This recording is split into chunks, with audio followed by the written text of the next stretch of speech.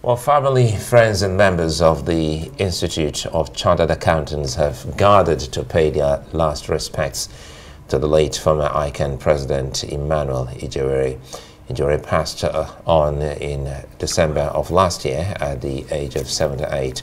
During his tenure as the 32nd Ijewere president, he spearheaded numerous initiatives, including the establishment of an employment bureau for unemployed members and the launch of the mandatory continuing professional education in the second half of 1996. At the valedictory ceremony, Ijewere President Innocent Okosa commended the late business leader for his unwavering dedication and leadership. We are gathered together with a heavy heart, yet with profound respect and gratitude to God,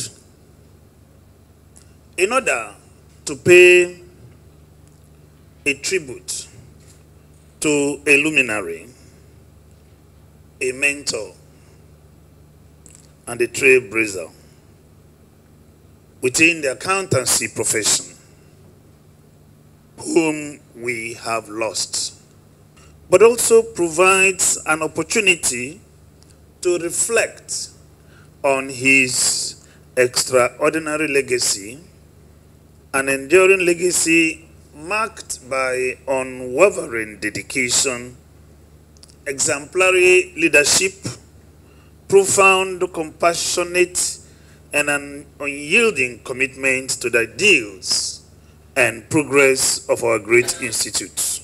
He was an unusual individual, as attested by the number of events we have had to attend this week.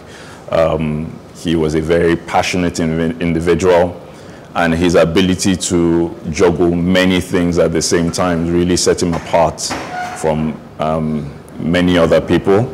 He's going to be remembered, I think, mainly for treating people as he felt he needed to be treated, irrespective of their station in life.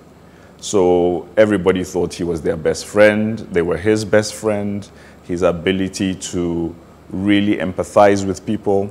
I think apart from his professional organizations, his main achievement, I think for him, was his Red Cross achievements. He went to some very dangerous places and did some very dangerous things.